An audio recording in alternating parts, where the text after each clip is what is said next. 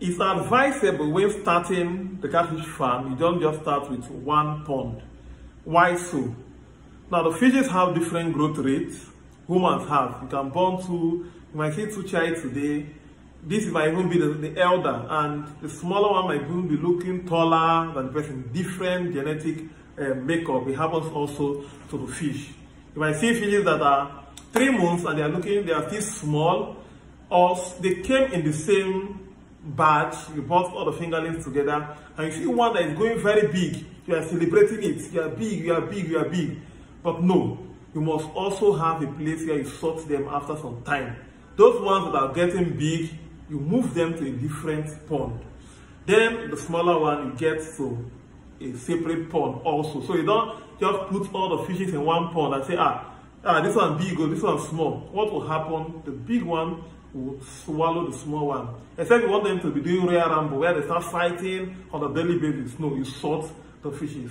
Now, sorting helps to reduce cannibalism in the pond. If you don't sort, the big ones will just come, and then when they are hungry, they just look around and open their mouth. The small one enter inside it. And this is not a case of fish swallowing Jonah, because it will vomit it out after 3 days. As it swallows the fishes, it's gone. It's now meal for it. So sort the fishes. As a farmer, from time to time, you do the sorting. After 2 weeks, you sort. Also look at the sizes. Most times, you look at the sizes of the fishes. You know, we have like 2 different sizes, and you sort them. The big ones to one pond, the small ones to a different pond. Now, this will help you for the feed ratioing to know, okay, the big ones are now taking maybe the 2 mm size, while the small one are still taking the 1.2 or the 1.5 feed sizes also. So you don't use the eyes of the big one. These ones, they are not big. Let me switch to a bigger feed size. So, but once you sort, it helps you to feed. You can still be feeding the 1.5 to in pond 1, while the way you sorted, we are feeding 2 mm already. So you don't just feed 2 mm. The bigger ones will only eat, the small ones will not eat. And when it comes to the type of harvest, you stock 1,000, the bigger 500 have cleared up the other smaller ones.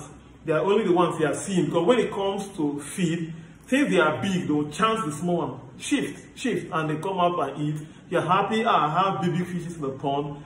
Any day you drain water from that pond, you notice that the big ones might just be 50 that are showing themselves on top of the pond, while the small ones that are under are still very small. You might even still have fingerlings, juveniles. After like 5 months, you stock them in the pond. So, but with sorting, it helps you separate them, and those ones can be in a different pond and grow at their own pace.